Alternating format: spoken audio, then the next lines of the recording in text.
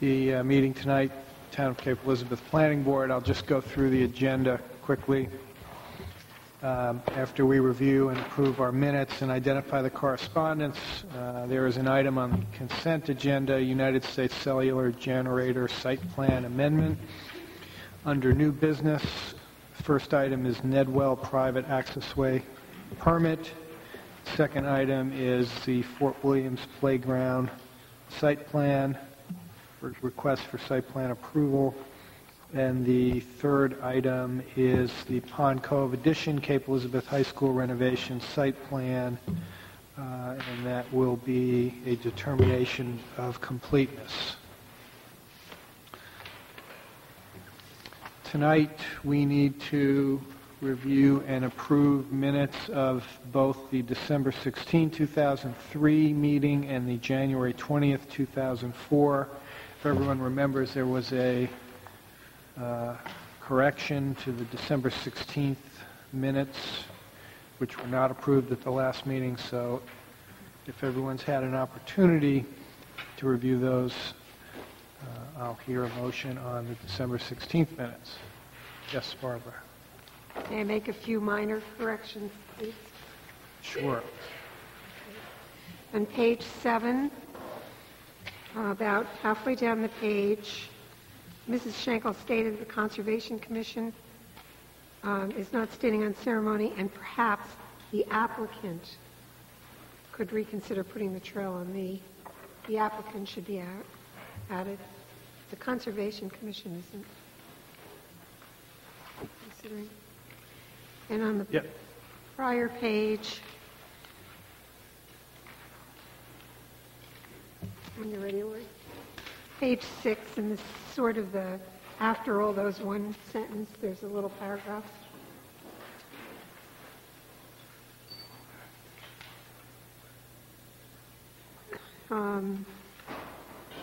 Mrs. O'Meara stated she met with the applicant's representative. Don't write all this down, but if you can find the section here, it's easier. Just keep them, and then you'll give them back to me. Well, maybe you should just identify the change so we know. Oh, okay.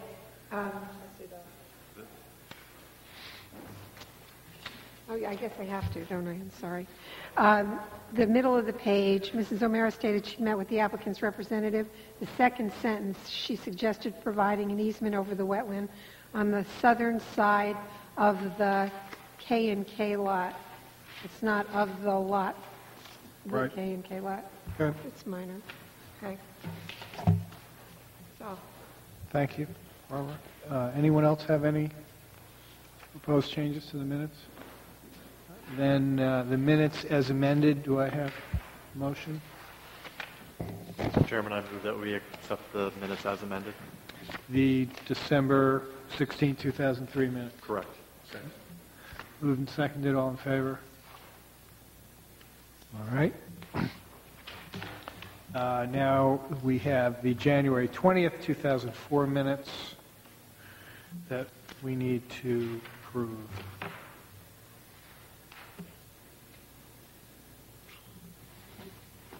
Yes, Barbara. The tiny correction, or two tiny corrections on page 5. Towards the bottom, Mr. Cotter said that if the district is created, they could put limit. Well, I guess you can leave that one. Never mind that one.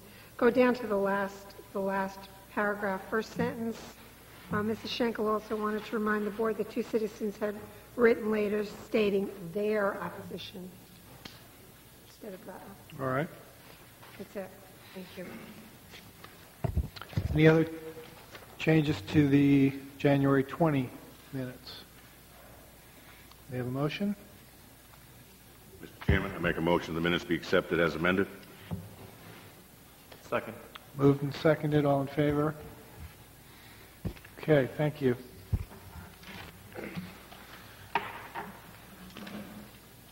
I'll identify the correspondence that we've received.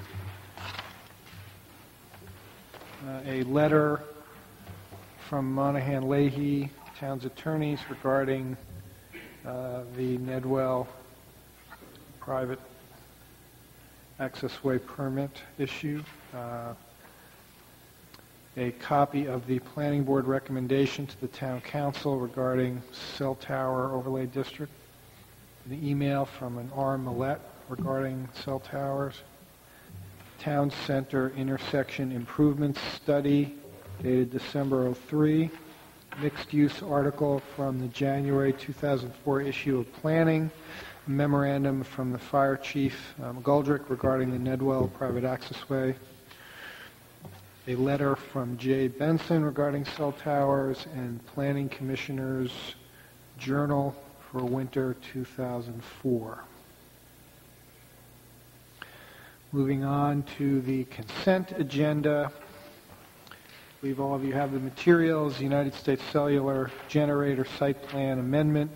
United States Cellular is requesting an amendment to the October 2003 utility building site plan approval to add a generator to the site located at 14 Strout Road. Just to remind the board, if anyone wishes to take this off of the consent agenda to discuss it, please let me know now, otherwise we will vote on this item.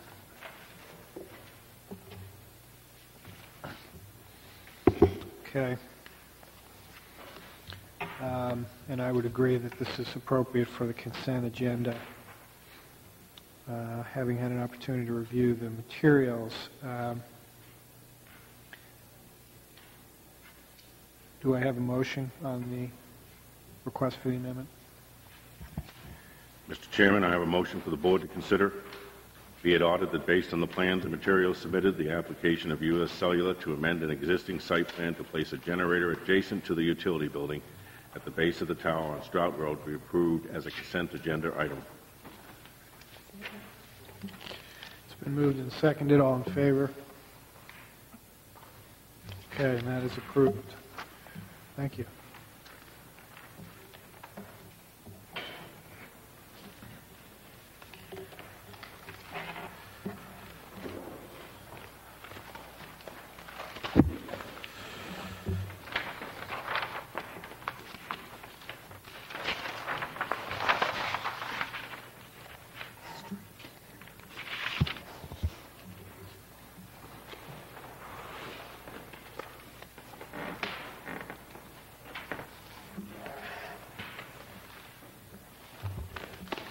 Good evening. Good evening. Again, good evening. Thank you for hearing us tonight. My name is Owens McCullum, a civil engineer with the firm of Sebago Technics, here tonight on behalf of Philip and Darlene Nedwell, who are also in the audience tonight in case the planning board had any questions of them. We're here tonight for a private access way waiver. We had a chance to meet with the planning board better part of 3 months ago, I think at a workshop level. For the access way. The Nedwells own property off South Street, and this is a plan showing the property. They currently live in this house right here that has frontage on South Street. They have obtained and purchased this property next door to it and would like to build a house over there that they intend to live in. That will require that we extend South Street about 150 feet to get the necessary road frontage that we need. And that does require we go through a private access way. As part of that request, we do need to install a new 8-inch sanitary sewer, which is shown right here. That is because this lot is not currently served by sewer, and that there is 2 sewer services that run up South Street right now, a 4-inch and a 6-inch service. Bob Malley of Public Works has requested that we replace those services with one 8-inch service. That will require that we install a new sanitary manhole at Stephenson Street, where the existing sewer runs through, and then we run an 8-inch gravity main up the street to provide service to the new house lot. As that sewer comes up through, we will also tie in the existing houses on that street that are served by the 4-inch and the 6-inch sewer, so that we now bring it up to a more appropriate design of an 8-inch sewer. The property will include a hammerhead turnaround. The fire chief and town engineer has recommended that we don't use the turnaround easement as part of the Nedwell's driveway, since that there is the potential that a vehicle could be parked in that driveway, and they've asked that we slide the driveway down and make it separate, which we're willing to do. That's not a problem. So we will slide that down. As part of the project, when they do dig up the street to replace the sewer, they will need to reconstruct the sewer, or reconstruct the portion of the road that comes up. So the Nedwells will have their contractor regrade that portion of South Street. When you excavate to put in the sewer, you have a tendency to chew up a pretty wide path, so it will be necessary to regrade that and put the street back to the condition it was in. Actually, it'll probably be better because it will be regraded with new gravel materials. With that, tonight we're here for a completeness review on the project. We did receive the planner's review comments and also the town engineer's comments. Those are straightforward. I think one of the comments was that we needed to include the standard maintenance note absolving the town of any maintenance responsibilities on the plan, which we will certainly add. That's a standard note. The other item is the turnaround, which we had, as I indicated, both the town engineer and the fire chief have recommended we move it down, and the Nedwells are willing to do that. That will require that I also extend the road about another 75 feet to provide the turnaround. The land is there to do it, so we will certainly accomplish that.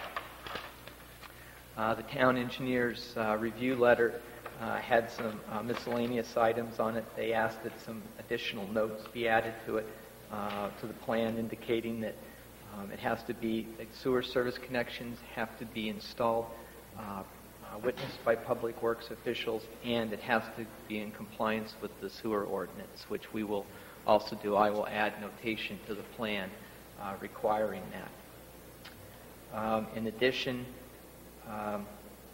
there was on the private way plan, the town engineer noted that on the lower end, we had reversed an invert elevation, which we will change for the final plan. That is not a problem. We have added notation to the plan regarding the water service. The new house is proposed to be serviced by a private well on that parcel. Another comment the town engineer had is the cover that goes over the sanitary manholes. The town has a very specific frame and cover they like to use, so we will revise the plan to reference that specific frame and cover that goes on it. The board, Maureen O'Mara also just provided us with a letter from Mike Hill. The town council has reviewed the private way maintenance agreement. Since this is a private access way, the applicants will have to have a private way maintenance agreement. There's been some suggestions in there to change some language around, referencing the existing private way maintenance, or the existing maintenance agreement for South Street, and identifying that the Nedwells would be responsible for maintenance of this, their heirs or assigns, and we will certainly make those revisions to the private way maintenance agreement. With that, we're here tonight to try to answer any questions and hopefully move forward with the project. Thank you. Thank you. Just remind the board that our first issue with this application is one of completeness, so we should confine our discussion and questions to that issue first and foremost. If anyone has any comments or questions of the applicant on completeness. Mr. Chairman, it appears that they've addressed the only issue that was raised by the town planner in the memorandum, so I'd be prepared to make a motion unless there's any other discussion by the other board members. Anyone else have any issues on completeness for you? Is there anything from the letter? Okay. A motion for the board to consider. Be it ordered that based on the plans and materials submitted and the facts presented, the application of Philip and Darlene Nedwell for a private accessway permit for a lot located at 5 South Street, U29-51D, be deemed complete. Motion's been made and seconded. All in favor? Okay. The application's been deemed complete. We can discuss the application, although, Mr. McCullough, I would tell you that given the fact that it appears you will be submitting additional materials and, in fact, a completely new design, we would be inclined to table this to next month's meeting for discussion and substantive review. We also should discuss and decide if we want to schedule either a site walk and or a public hearing on this. Does anyone have any thoughts? Barbara? Maureen, has there been anybody contact you about this? In the last 30 days, no. During the workshop, the neighbors are very interested in this. I would recommend that the board schedule a public hearing. And I think we should have one. Since we're going to be having this set up for the hearing next month, it seems to make sense to have the public hearing then anyway. I don't see the need, though, for a site walk in this particular application. Anybody see the need for a site walk? No. All right. I agree. I think there should be a public hearing on this application, and obviously we need to review the materials, the additional materials that will come in on the application. So, unless anybody has any further questions tonight, yes, Mark? I have one. I think there's an error on the plans. Okay. And you have item number 3 under general notes. You say this is in the RC zone, and then you describe it as minimum lot size of 80,000 square feet. That's not correct. Okay. I'll have to take a look at that. And also the frontage wouldn't be correct either. Ms. Schenkel is correct. The minimum lot size in the RC district is 20,000 square feet. I got it 4 times that, so we'll have to fix The that. VRA district standard. Thank you. Yeah, you wouldn't be able to do this if that Yeah, was 0.638. RA district. And also, I believe the minimum street frontage in the RC district is 100 feet. Correct. And then these would be non-conforming lots, so the side yard minimum rear would be 10 and the minimum side would be 15. I just think it should be correct. on the plans. Absolutely. Thank you for pointing that out. You're welcome. Thank you, Barbara. Any other questions? Okay, do I have a motion?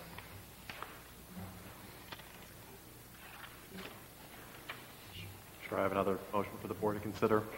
Be it further ordered that the above application be tabled to the regular March 16, 2004 meeting of the Planning Board, at which time a public hearing shall be held. Second. Moved and seconded, all in favor? Thank you. See you in March. See you next month.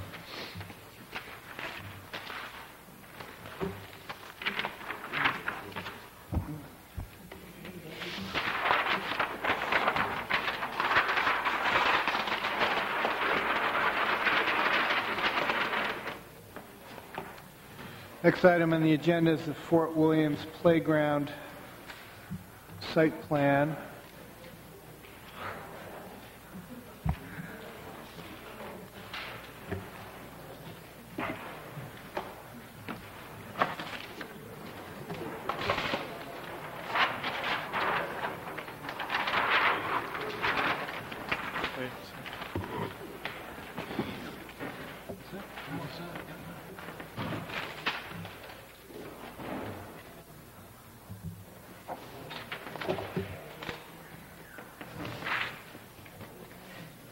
Good evening, Mr. Carroll. Good evening, Mr. Chairman, members of the board. Just go right into this? Or? Yes, why don't you? We first have to review. Yeah, go ahead, Maureen. I just wanted to point out to the board that in my memo, I suggested that topography information was not submitted. Mr. Carroll very politely called me this afternoon and pointed out on landscaping and grading plan L3 that topography has been submitted, and I just wanted to apologize for that, so that under the completeness item, number 8, topography information has been submitted. Thank you. With that amendment, Great. go right ahead. Good. My name is Patrick Carroll. I'm here tonight representing the town of Cape Elizabeth on their quest for a playground in Fort Williams. And we've been working with this playground committee for well over a couple of years now on this, and it looks like we're finally getting close to being at fruition. The playground itself will be located within the park. It's in an area of the park that is kind of, I call it probably the south central part of the park. If you orient yourself on this drawing here, Shore Road is over here about 450 feet or so from the site. There are 2 existing buildings from the fort that you can see from Shore Road. Those are these 2 buildings right here. If you're familiar with that site, there's a long kind of garage building that forms the south side of this area.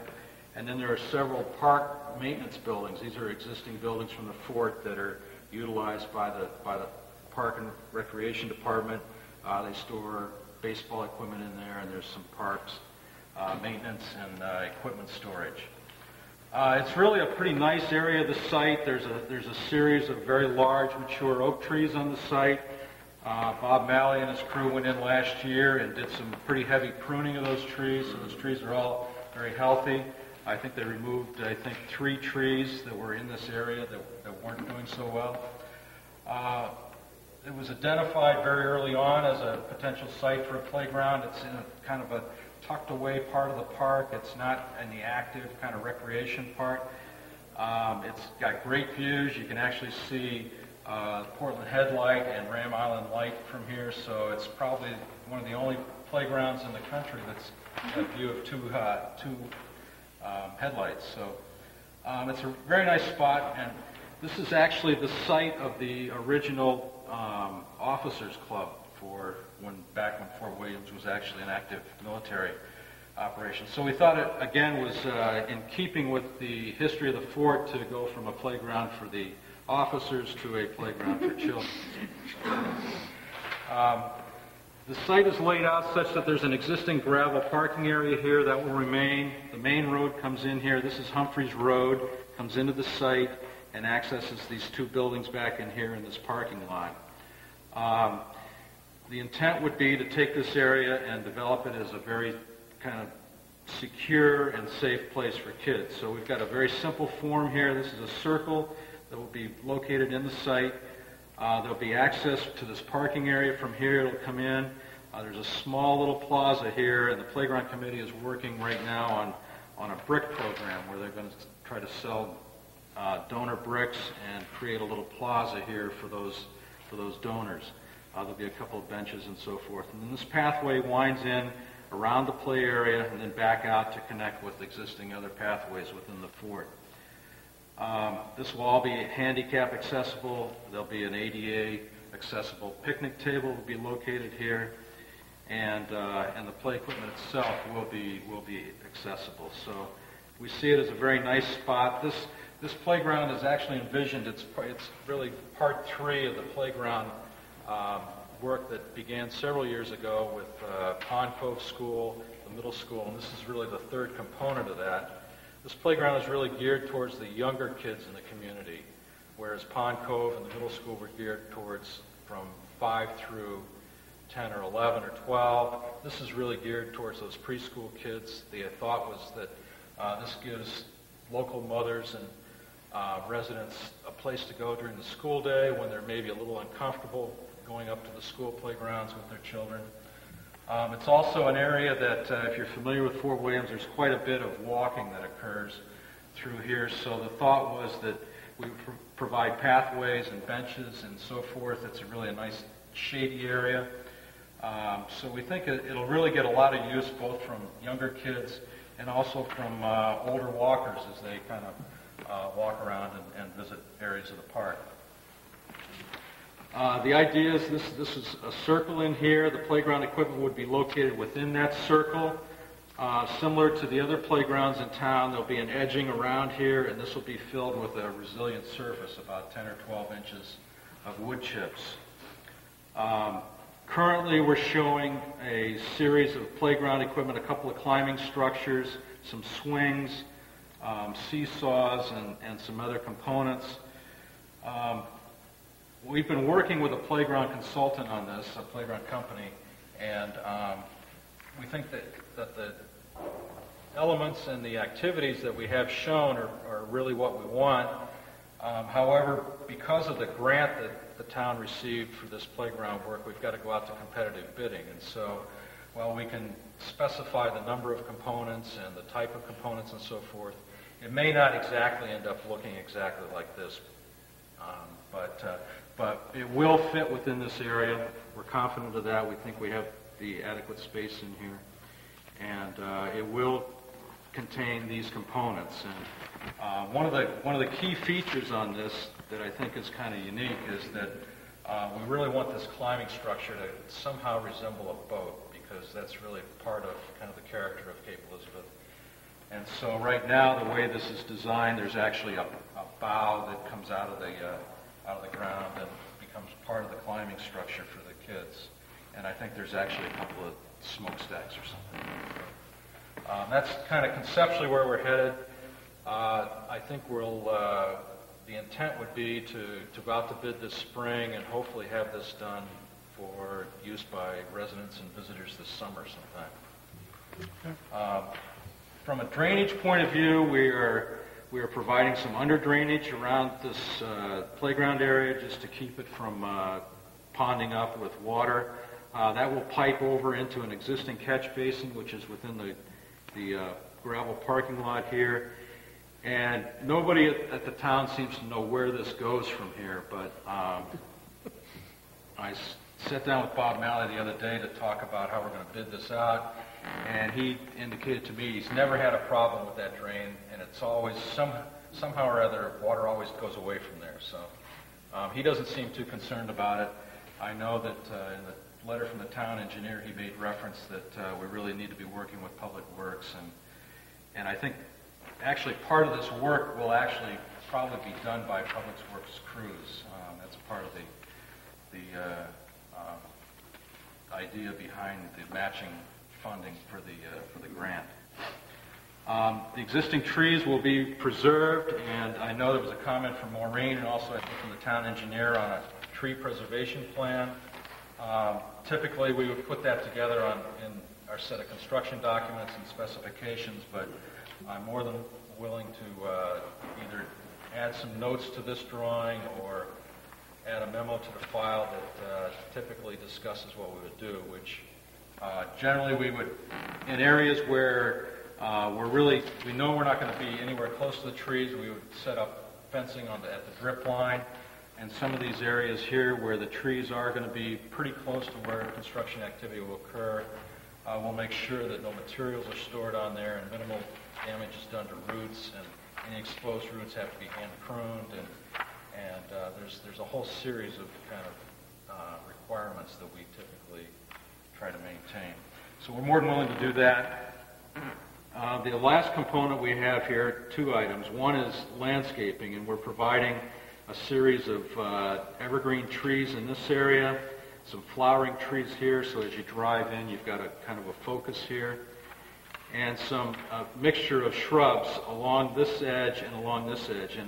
And really, a lot of that landscaping is really there just to try to minimize or discourage kids from kind of running out through here and out into the road. We're also providing a 4-foot chain link fence that wraps around from this existing tree around the corner and down with a gate across this area. So again, that will discourage through traffic through here, which currently exists, and should discourage kids from kind of darting out into the road. So we think it's a pretty safe area and welcome addition to the town and the park. Thank you, Mr. Carroll. Again, to remind the board, the first issue we have to consider is one of completeness, so limiting our questions and comments to that issue first. If anyone has any questions.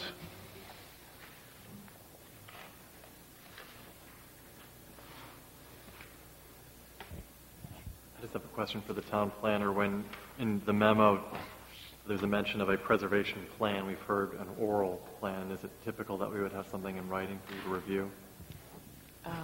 We would ask that something be added to the plan, but it's not unusual for something like that to be placed as a condition of approval. Okay. Yes, Barbara. I'd like to offer a motion for the board to consider. Go right ahead. Motion for completeness. Be it ordered that based on the plans and materials submitted and the facts presented, the application of the town of Cape Elizabeth to construct a playground in the Southwest Preserve area of Fort Williams Park located on Shore Road be deemed complete. Second. Moved and seconded. All in favor? And that's approved. Mr. Carroll, can you give us an idea of what the schedule is for construction and how you at least would like to proceed on this? Well, we'd like to proceed as soon as possible. When I sat down with Bob Malley, we kind of laid out a strategy for how we're going to approach the site work, and a lot of that's going to be done either with town equipment or through kind of contracting with some local contractors. The playground equipment itself has the longest lead time, and that typically takes 6 to 8 to 10 weeks sometimes from the time the equipment is ordered until it arrives and can be installed. So backing up from kind of, if we say we get approval tonight, which would be great, we'll put together a set of specifications. The playground committee is going to have to, again, kind of review those, and then we'll get that out on the street as a bid package, and we're going to probably need 3 weeks or so to receive that back. Ideally, I think, June would be probably a good time to shoot for this, but, depending on the length of time it takes for the equipment, it might be earlier or it might be later than that, but that's what we're shooting for. I guess I'd like the board to consider, obviously the first thing we need to consider is whether we think it's necessary to have a public hearing, which obviously would put this over to the next month. Maureen, has there been any interest expressed or calls or opposition that you've heard? None. Does anyone have any thoughts on that, Barbara? Well, because there's been a town committee involved in developing this, at least it's my opinion that I don't think we do need a public hearing if we haven't had any response at all from anybody. It's not as though people perhaps haven't heard that this is happening. Not everybody, but maybe some people have.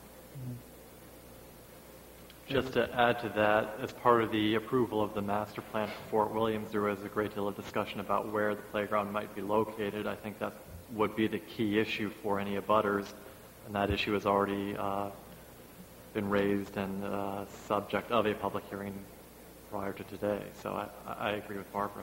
I'm not sure we need a public hearing. Anyone else? I tend to agree as well. I think the committee's done a great job, and Mr. Carroll's done a great job with the design. There's been a lot of opportunity for input and discussion, so I would agree, too, that we should consider this tonight. So on that basis, then, if anyone has questions on the application, why don't we move forward to consideration of the application?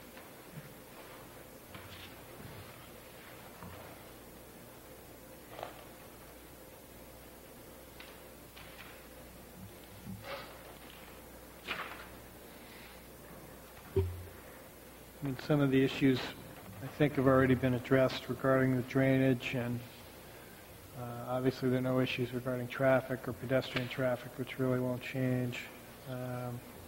Yeah, I should mention just how this is being funded, if there's any interest in that. Sure. The committee, actually through Tina, I think, mostly, put together an application with the the Department of Conservation through their Land and Water Conservation Fund, and was awarded a grant of, I believe, $45,000 to go as a matching grant towards whatever the town contributes on this. The total budget on this is right around $90,000, I believe. And I think about a year ago, the Fort Williams Committee dedicated, I believe, up to $70,000 of their funding that they had set aside specifically for projects within the park for this. So between the two of those, I think we've got, we're still shooting for $90,000, but that just means that more money can go back to the town or stay in the Fort Williams budget for this. So there's no additional money that's required. There's no increase in taxes or a referendum or anything like that that's going to require any additional money for that. And then in addition to that, I think with this brick donor program and so forth, the idea that perhaps we can get some benches donated or purchased that would, again, add to the value of this and hold some of that money back for the Fort Williams budget. Well, it's always good to hear. David? I just noted in the town planner's memo there is a reference to whether or not parking, there would need to be some type of parking on this plan, though I tend to agree with the town planner's conclusion that since there are no employees involved, that additional parking spaces would not be necessary. And I just float that out there for the rest of the board. I don't know if anybody else has a concern in that regard. We took a look at parking, and this gravel parking area in here currently, it's not really well defined, and there are no dedicated spaces. But if you start laying out how people would use that, you can get about 20 spaces in there. There are also other parking areas. There's this area in here which is currently paved. I think on weekends now people tend to park here when they walk their dogs down through the field. And there's another parking area that's over here that again gets utilized on the weekends. This area back in here is currently where Public Works tends to store a lot of materials and so forth. But again, there would be parking available there. So we think there's plenty of parking. And other than the days when, in the spring, when everybody's playing AA baseball over here in this field, I don't see, that this parking would ever be stressed out or taxed. Yeah, I would tend to agree that there's certainly plenty of parking. It's really a matter of how far one could park away, but there's still parking within Fort Williams, so I don't see that as a problem. Other questions from the board about the application? I'd like to commend the committee and Mr. Carroll as well on the design and thought that went into this project. I think it's going to be a great addition, and the fact that it's been funded is an added bonus as well. So I think he did a great job.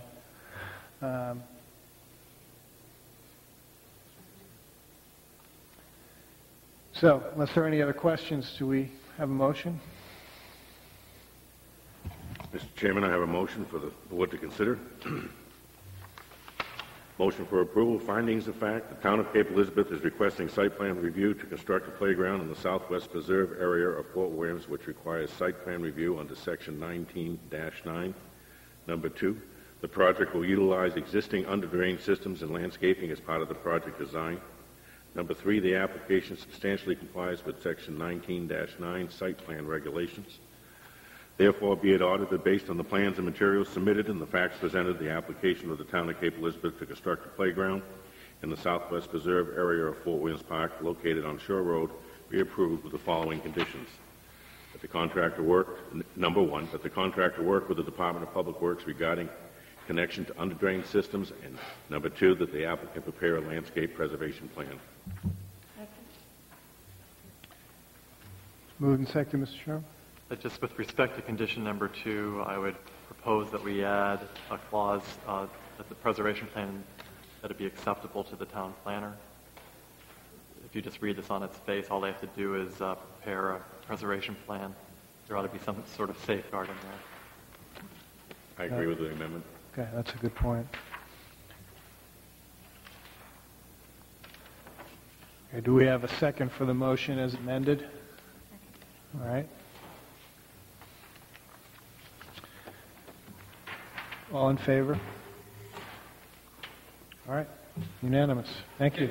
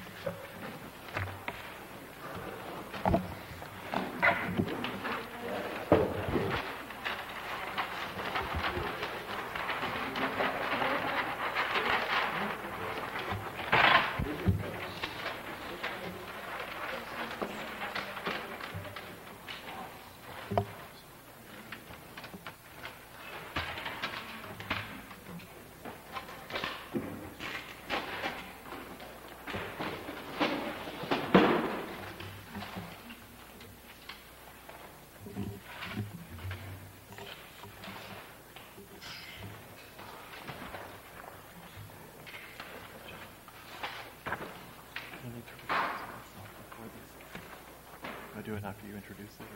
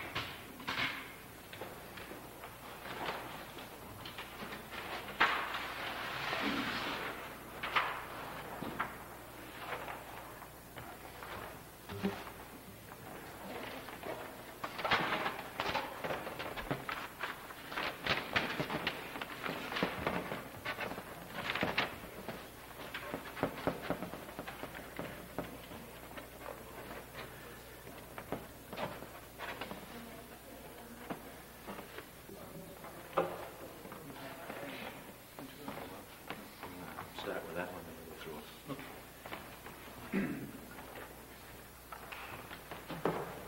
Good evening, Mr. Greer. For the delay. My name is Tom Greer from Pinkham & Greer.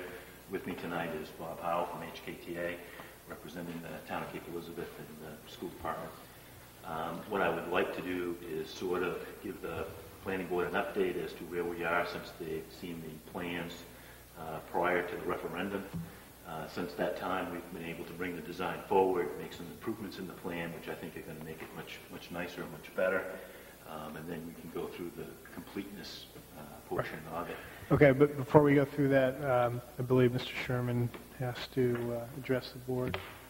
Yes, my law firm represents the Cape Elizabeth School Department, so I believe I will have to recuse myself from consideration of this application. All right, thank you, Mr. Sherman. I'm sorry, Mr. Greer, go ahead. That's fine. What I'd like to do here on the aerial photograph is sort of give you an idea of the places on the site that we're going to be working. And then I'm going to go through a series of drawings that sort of shows each one of those areas in a little more detail. I'm going to leave this drawing up so that if you want to know exactly where we are on site, you'll be able to coordinate the two drawings. The referendum allowed us to do several things. One of them was to change the entrance to the school as you come into it. This is a little bit low.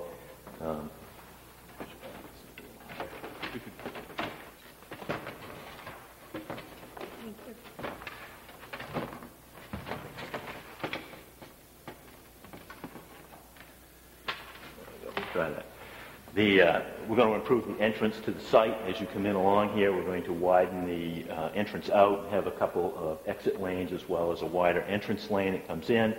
We're going to modify the end of the parking lot as it enters here.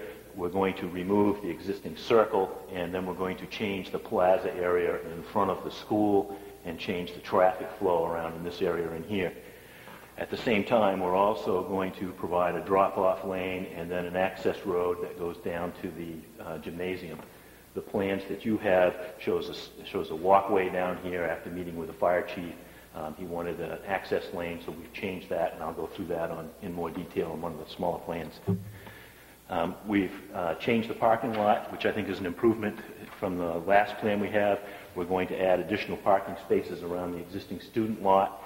If you recall from the workshop area, we had those parking spaces placed along this access road here. I think this is going to work much better than along this access road. That was one of the improvements that I liked as part of this new plan. We're also going to be adding parking down in the back here, and we've changed the layout of this, which I think is a much nicer and a little more elegant layout than what we had in the past. If you recall, on the original plan, we had a block of parking that came back off the driveway with a single entrance.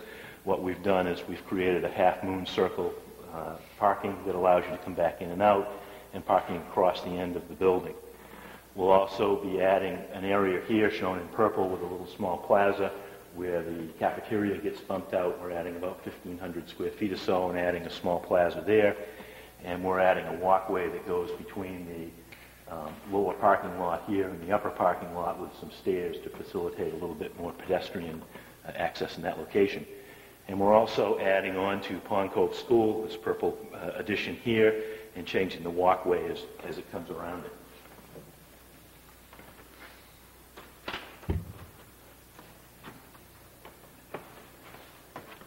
The Pond Cove School addition, which we've shown on this drawing here, is the first project that we're going to go under construction.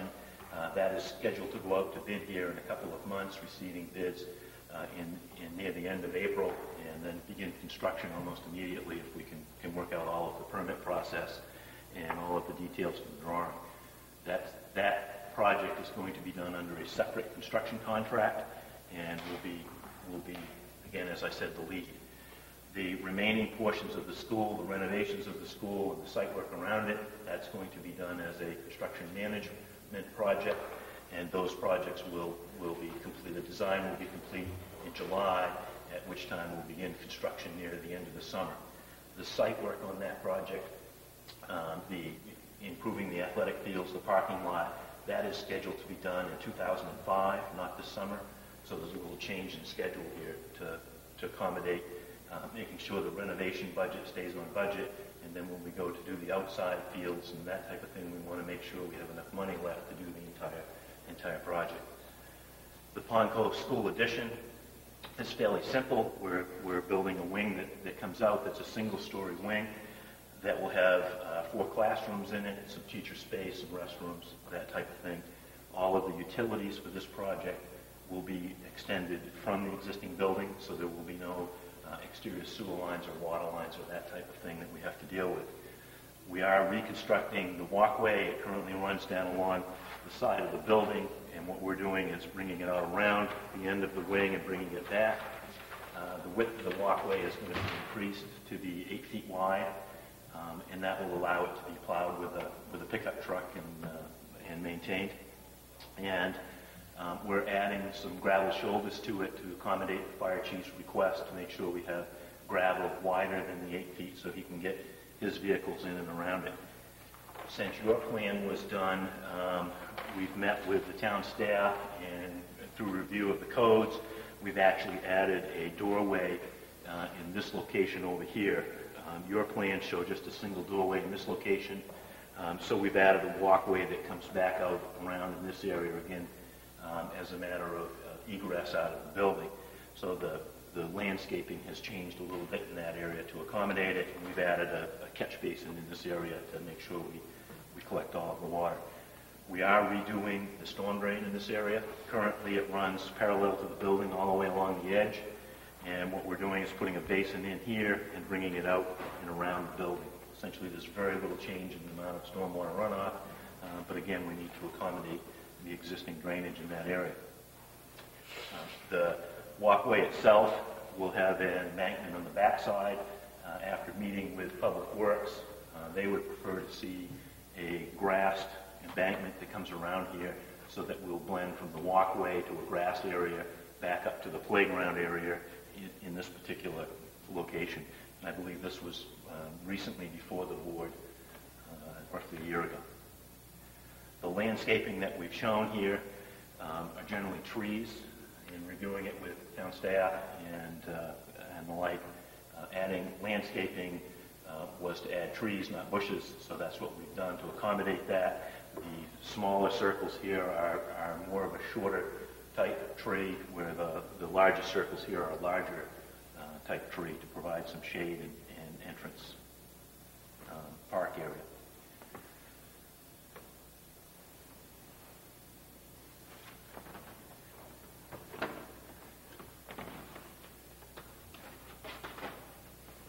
Next area I'd like to review is the entrance driveway itself.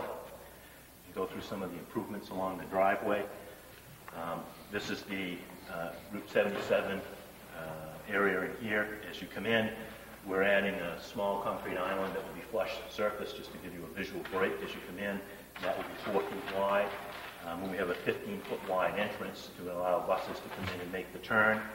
We'll be putting a new curb all the way along the right-hand side of it, and providing an esplanade roughly 5 feet wide between the existing sidewalk and the access road.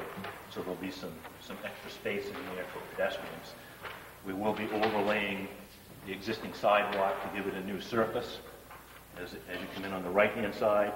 On the left-hand side, we're going to preserve a small strip of the existing pavement and overlay that, so there'll be a sidewalk that also comes along the left-hand side.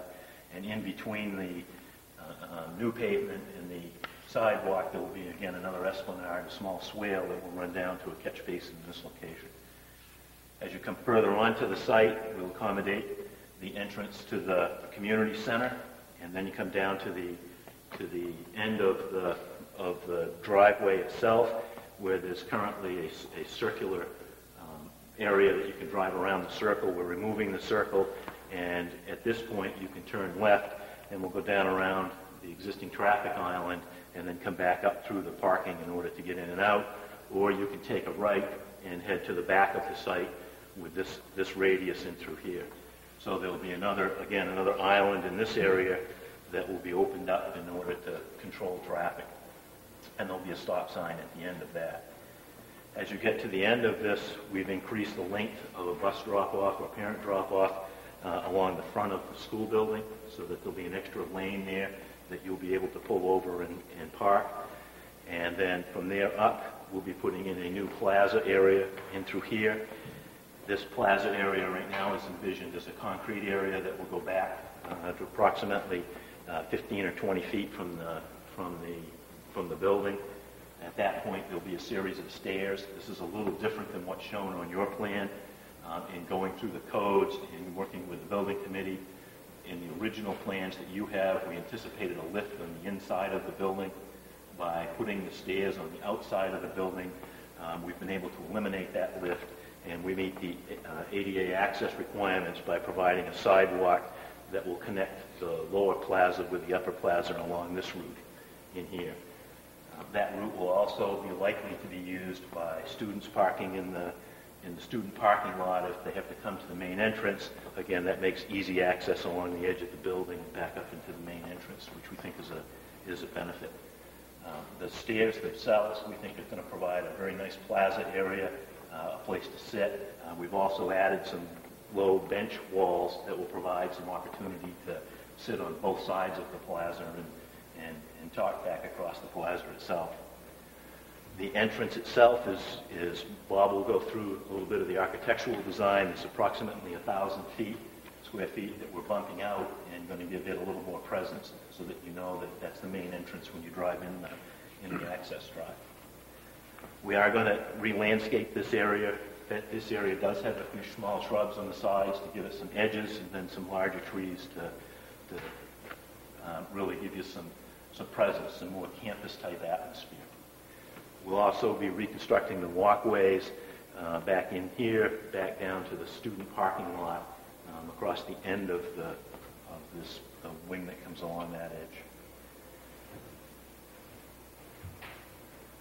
The end of the parking lots, we do add a few parking spaces in through here, as we changed the dual access drives that are in here, this provided an opportunity to add some additional parking spaces in that particular area.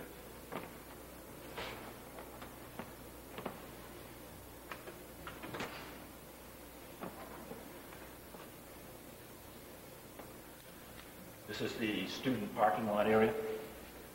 What we've done here is the original parking lot is shown here in white, sort of across the middle of it. What we're doing is we're extending on both sides in order to get double-loaded parking, essentially doubling the number of parking spaces, not quite doubling the number of parking spaces that we can add to it. And we'll still have the same entrance in and off the access road that will come in here, and you'll be able to loop around through it. We're adding some island dividers in the middle of it, as well as around the outside edge.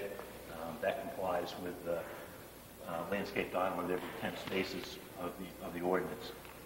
The issues here became one, this is the back of the ball field, where we're cutting into this back of slope and making that approximately 2-to-1 and providing a snow shelf, working with Public Works. They wanted a snow shelf on this back side of it. Exactly what's the finish on that 2-to-1 slope is still open to discussion with the Public Works.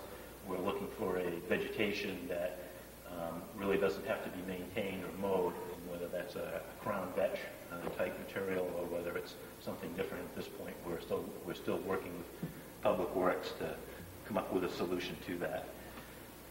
This parking lot will have a closed drainage system and through here and an oil grit separator to provide stormwater quality enhancement. As you know, this is a site location of development project under DEP's guidelines, and we're looking to do stormwater quality enhancement, and this particular parking lot gets collected here and treated, and it discharges into the existing storm drain swale. Again, we've added some large overstory trees in order to provide shading for this particular parking lot. There are existing overhead lights that are in it, in this parking lot now that light it, and what we're going to do is relocate those out to the edge and provide, again, lighting for this particular parking lot.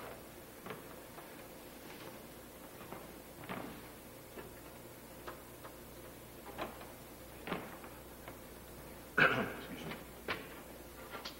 This drawing covers two areas.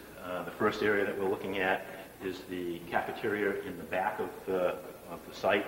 As you come in the main entrance, you go all the way around the building, and the cafeteria is on the back side. We're adding approximately 1,500 square feet of additional cafeteria space as it comes out. From the outside, what we're going to do is add a walkway that will come out the center of it and provide access back out into the parking lot.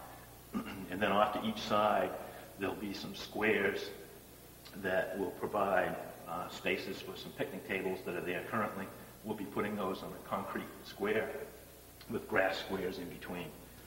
Excuse me.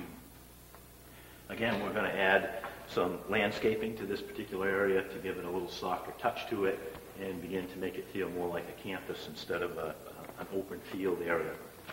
I think the improvements back here, although they're relatively simple, I think it's going to create a great place for student gathering and the like right from the cafeteria itself. I think the utilization of this area by students is going to be much improved with this particular design, and it's a fairly simple design to work with. The other area that we're looking at on this drawing is the access down to the gymnasium. Currently, there is an access road down through to the gymnasium entrance on this side, but there's no ADA access for pedestrians. What we're going to be doing is adding a sidewalk that comes along into this section. This section will have handrails, and then we'll continue the sidewalk back down into the gymnasium area, the front entrance. In our original design, we had a switchback walkway with some stairs in there that was a lot more elaborate. I think this is a cleaner, neater, simpler design solution to it. And again, I think this is another step forward in the evolution of the design. The fire chief wanted to be able to continue to get rescue vehicles down there, and we've provided a relatively large radius for him to be able to get down to this area with rescue vehicles. They don't necessarily go to the gym entrance. They also use this to drive along the side of the gym, and if there's an injured person on the field, they use this route to get to the athletic field to bring injured parties off. So I think this is, again, a critical piece to it, and again, a little step forward in the design that we had. There's also a storm drain that comes across here, and we've been working with Public Works on that. The drainage that's on site now, with a few minor modifications that we have on the plans that you have, are adequate for our purposes.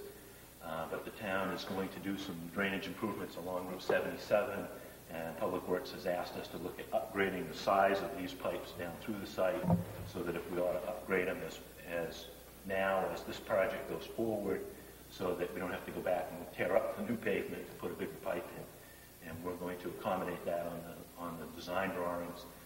There's still some discussion as to exactly who's going to pay for that, but we think it's a reasonable request, and our drawings will come through with a larger pipe at this point.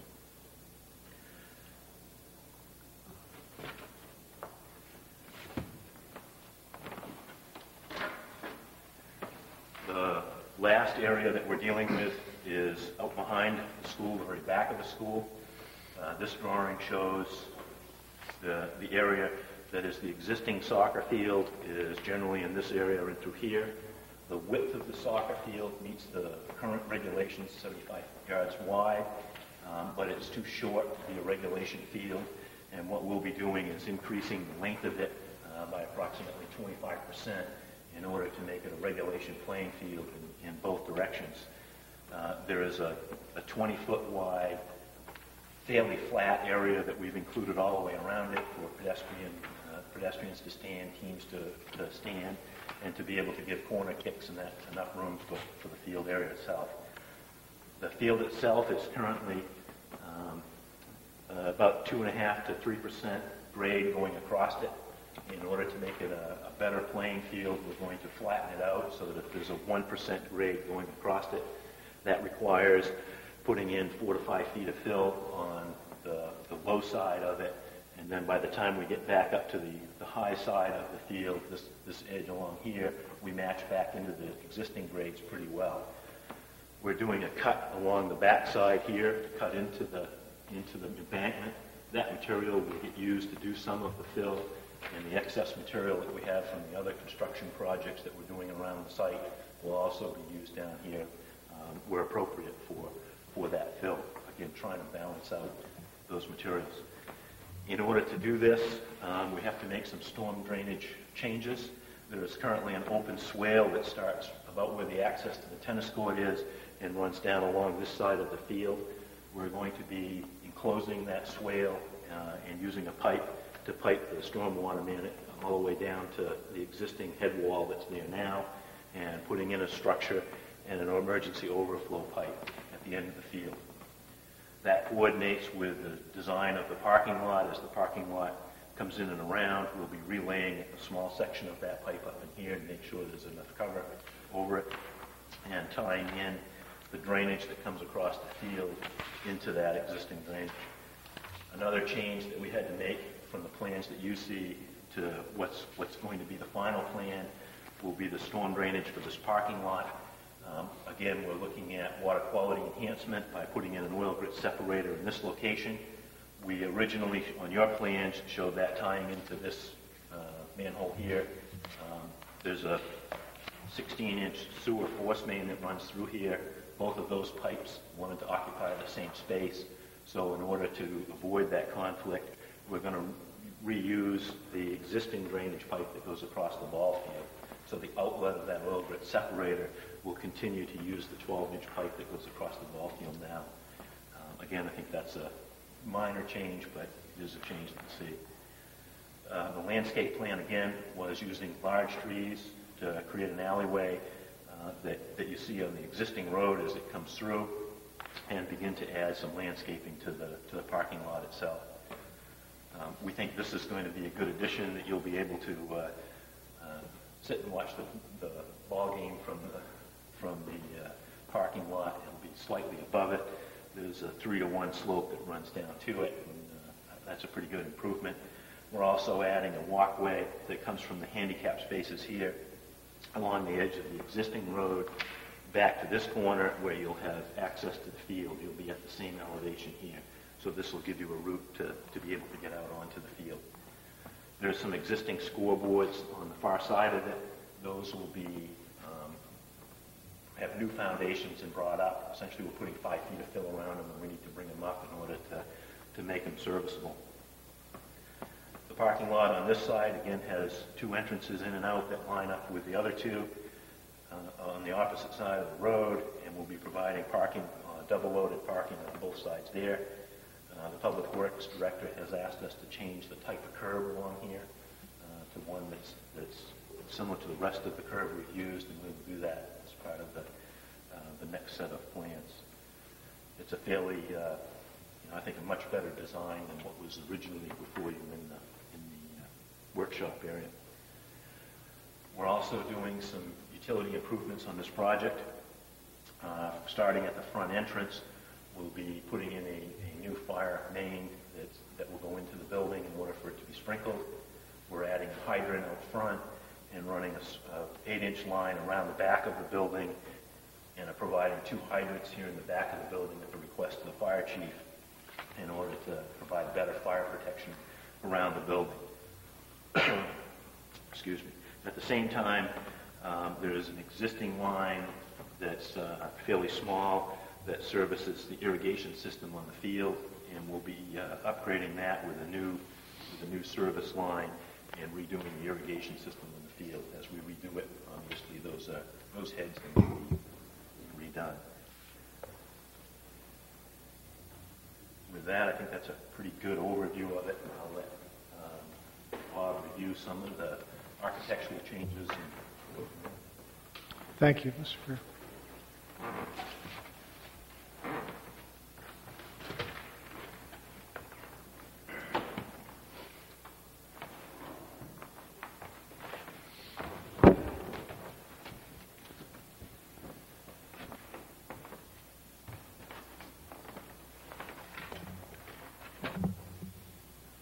Good evening. I'm Robert Howe with HKTA Architects, and I want to briefly review the architectural components of this project.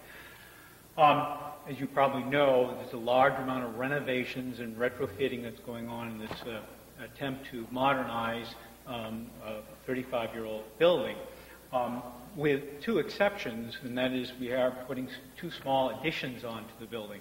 Otherwise, it's really an internal gut job in some places. Other places, it's cosmetics.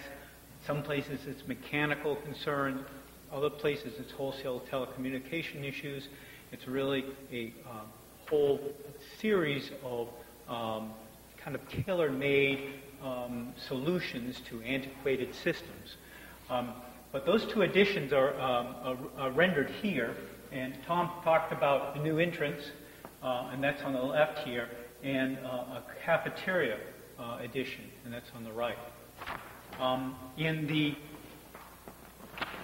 At the addition, as you can see here, this would be the new approach to the front door. One of the missions of this project has always been to, the building committee and its study committee has always said we need something that announces this building a little better than we have now. Right now we have essentially, you get off the road, there's a goat path to the front door, and the front door is kind of small and tight, and there's not much that says this is the front door of a pretty good school. And the effort here has been to kind of give that whole sense of arrival, that place in front of the building, a sense of place and a gathering spot, which is it's used now, but as a gathering spot, but it's not well defined, and the grass, as you know, may know, is pretty fused in that area, and it's well worn. In plan, then, this is the drop-off area that Tom was talking about in the front. The whole area here is being lowered so we have handicap accessibility. And then about midway up here, we are greeted with a set of stairs that get you up to the existing level. These diagrams don't show that new walkway system that Tom talked about, but they are going to be more, that's going to be more fully developed by taking a route out along the edge of the building and then back up to the upper level. So it's a 2-tier plaza, a fairly large set of 5 steps in the middle, with a gathering space at the lower level, and then the upper level also above the steps just before you get into the front door. So this gives you a sense of that. That new front component is really a way to announce the building, as I said, but it's also going to include slightly enlarged administration area, and that stays on your right, and guidance will come out of the middle of the building and towards the front on the left. So as you come into the building, administration stays on your right and guidance will be on your left. This is going to be treed as illustrated as we start to illustrate it in those schemes.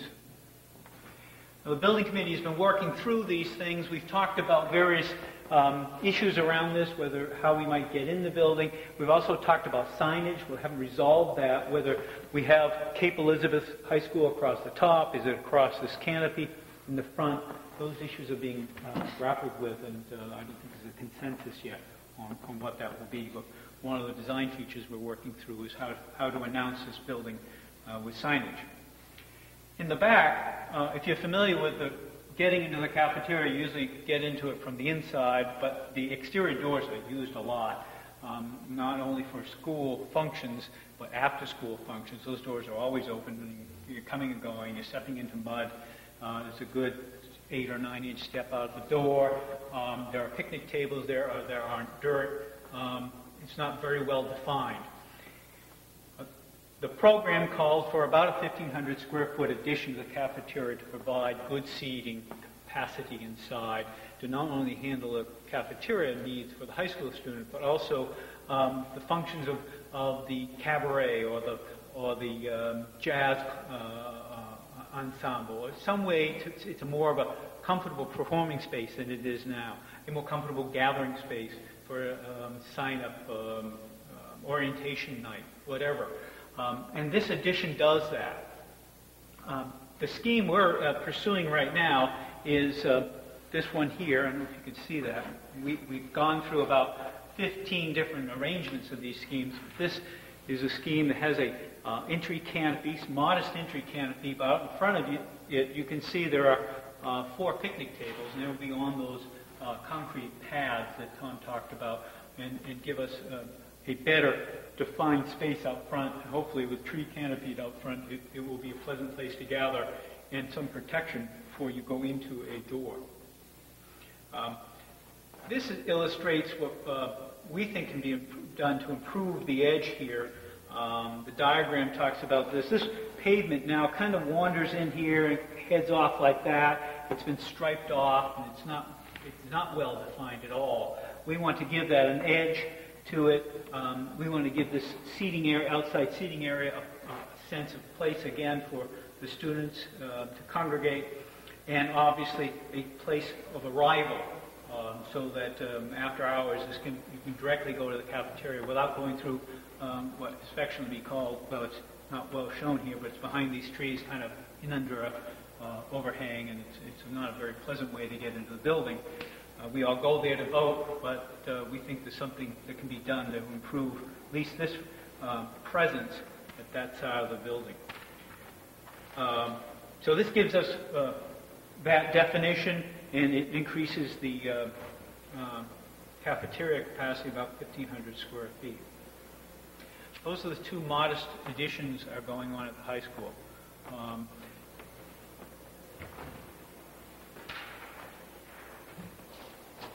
The Pond Cove addition is also rather modest. It's 8,900 square feet. And as you may know, the objective is to move the kindergarten folks out of the high school and get them back to the K through 4 facility that we have, or the mission we have to define, the school department wants to define a K through 4 facility, and has wanted that for a long time. This addition that comes off the present lobby is a 4-classroom addition with space for OT and a space for speech and some bathrooms. It's a 1-story addition, and it's strategically located here so that we make use of the existing elevator. It gives a sense of place and gravity to the building, a center of mass, so to speak, by locating this addition with a 2-story first grade wing on the left and 3rd grade wing on the right, so that it's close to the cafeteria, close to the gym, close to administration. It starts to really better define it as a school. This building, as you know, rambles up the hill, and it goes on and on and on. And I think fundamental to the development of this addition is the notion that to continue that theme would be a mistake, and that it needs to be, whatever addition was being built needed to be more centrally located and served. So it is a 4-classroom wing, as we've talked about. It is being designed to someday, and I don't know when that is, but someday, to hold a second floor. And that was an important mission of this addition, that we would not be short-sighted, and that because we already had an elevator there, it was a good location to do double duty with that elevator and service that second floor. Exterior elevations. This would be the view here in the east elevation. This would be a view if you were standing over by the swing set on the very eastern property line here. We're over here by the town hall. On the left here is the bus circle.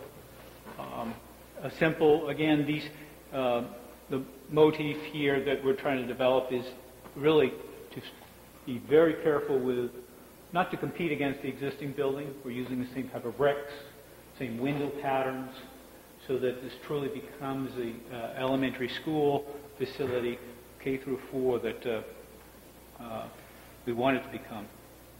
So as you can see, again, repeating very much the same window patterns as you see here. Brick patterning, some soldier courses over the windows, a soldier course across the base of the window, base of the building. And as you can see, it does go up and kind of buries itself in the side of the, up towards the side of the third grade classroom wing there, as it tucks into the hillside. So that's the essence of the architectural efforts, and with that, we're open to suggestions and questions. Okay. Mr. Greer mentioned the construction schedule on the Pond Cove portion. What's the construction schedule on the cafeteria portion of the high school? When are you shooting for? The schedule calls for completion of construction documents by the end of July. In the meantime, we have been out, the building committee and a selection committee has been looking at construction managers and have started discussions with a chosen construction manager to offer services for the construction of the high school additions and renovations. That step was taken to primarily out of a number of reasons, but basically to lend assistance to the scheduling processes, accommodate the school's academic schedule, be efficient about how we go about this, and make sure as we develop the plans, the construction manager is bringing estimates along, and we know exactly what we're doing as far as phasing the work and at what stages, what we want to do first, and what type of lead times we have for certain items. I don't have a good answer for you as far as when that's all going to happen. That will be coming out of the construction manager's planning effort over the next several months. They're estimating prowess. We hope to have some work done this summer. There may be some asbestos removal going on. We talked to the construction manager very briefly about perhaps the cafeteria addition starting in the good weather of late summer, but all that is still to be planned. Okay. I will tell you, it's our wish to have substantial completion in 18 months from the date of start. So that would be 18 months from 1st of August. That would be our wish. All right, thank you. Thank you for that review. It was helpful to see the changes since the workshop. Again, for the board's benefit tonight, we are here to consider the issue of completeness, and if anyone has questions or concerns on that issue, we should raise them now. Anything on completeness? I know the one issue that was raised in the memorandum was signage, and I understand that that's still yet to be determined. I, for one, would not consider that something that should hold up the application in terms of completeness. Obviously, once you have a proposal on that, we'd like to see it, but I understand why there isn't one as yet. And also the sign at the front entrance, at the very entrance to the site, one of the drawings says it's to be relocated. We didn't tell you where. We will do that as part of it. All right. Any other issues on completeness on the application? I did take a look at the town engineer's letter, which I believe you've addressed all of those issues, and some of those issues, again, are not matters for completeness in the formal sense, but just need to be addressed, obviously, as the application moves along. Because Public Works maintains these sites, we're trying to work very closely with them and making sure that what we're doing here meets their satisfaction. So by the time we get to a public hearing, we believe we'll have a very glowing report, or at least a satisfactory report from Public Works on the project. All right, that's a good idea. Don't appear to be any questions on completeness. Do we have a motion? Barbara? Motion for the board to consider, be it ordered that based on the plans and materials submitted and the facts presented, the application of the town of Cape Elizabeth for site plan review of an addition to Pond Cove Elementary School and renovations to the high school and related improvements located on Scott Dyer Road and Ocean House Road be deemed complete. I'll second. It's been moved and seconded. All in favor? All right, and that carries. I think there's no question that obviously we would need a public hearing on this next month, so I believe we should schedule that for a public hearing. In the meantime, we would like to see all the more finalized plans and any other information that comes along. We do have the traffic study. We have that now as part of the application. Obviously, that will be something we will discuss. So given the fact that obviously this is going to have to go to a public hearing next month, we will continue that discussion then. So we have a motion on, yes, Barbara. Be it further ordered that the above application be tabled to the regular March 16th, 2004 meeting of the Planning Board, at which time a public hearing shall be held. Second. Moved and seconded. All in favor? And that carries. Thank you, Mr. Greer and Mr. Howe, and we'll see you next month. Great. Thank you very much.